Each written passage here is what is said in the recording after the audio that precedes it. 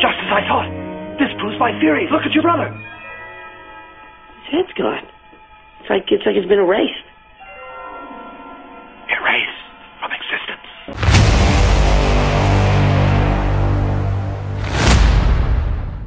A viewer recently brought to my attention that just like in Back to the Future, somebody's disappearing from film. This time, it's James Watson. Back on February 20th through 25th on the BPT Tour out on Santee Cooper, James Watson had a really good tournament. He ended up in 9th place overall, anchored by 2 really nice fish, including this 8-pound, 15-ounce beauty that tied for big bass. Now, Watson had a cameraman in the boat for multiple days during this competition, which gave him pretty good coverage during the live streaming of the event, which makes what happens next very odd. Recently, all that footage was chopped and packaged for its television debut on the Discovery Channel, September 21st and 28th. What's weird is Watson and his 9th place finish seems to have ended up on the cutting room floor. Now, if you look at the timeline of this specific tournament, in conjunction with all the events that led to Watson's eventual suspension from Major League Fishing, you would find that it kind of lands at that point of the Duckett-Watson Battle Royale, where things are pretty heated, but hadn't quite boiled over yet. Now, you might remember it was only about a month later when we were all in Tulsa, Oklahoma for the Bassmaster Classic, where James Watson was introducing his new line of FBD merchandise.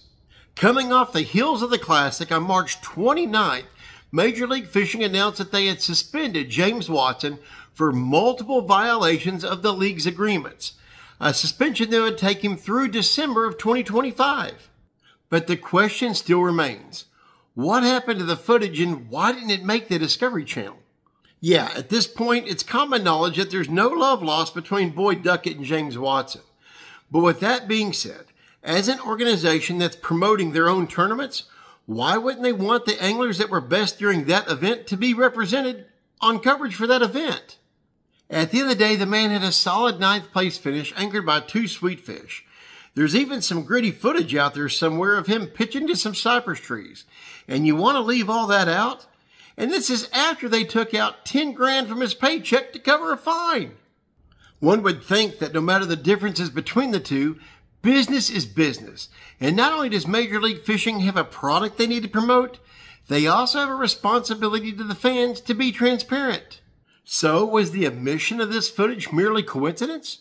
Or was it in direct retaliation over the fallout due to the FBD merch line? Either way, it seems a little bit sketchy. But if it is deliberate, it could be seen as tortuous interference with a man's ability to make a living.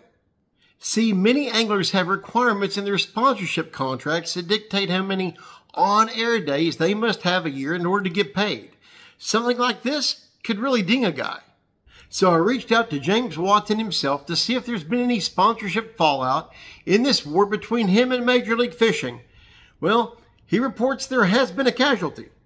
I can report that Garmin has recently informed James Watson that they would not be picking up his contract for the 2025 season. Now, this represents a significant chunk of change, somewhere between $14,000 and $15,000. With that said, Watson readily admits that his own actions played a part in the loss of the Garmin deal. He said that his colorful language, along with being on the edge at times, helped contribute to the loss of that very important relationship. So is the loss of this Garmin sponsorship the only casualty of war in this battle between James Watson and Boyd Duckett? We'll have to wait and see. Also, was the exclusion of this footage deliberate or coincidental? I want to hear your opinion, so put it in the comments section below. Please do me a favor, like, comment, share, subscribe, even think about becoming a member. But until next time we meet, get out there and enjoy this beautiful fall weather and keep it wet. Yo, it's a real tackle, let's stick to the facts. I don't sugarcoat nothing, I'm spitting the max. You think I'm holding back? Nah, better step back. I'm dropping lines like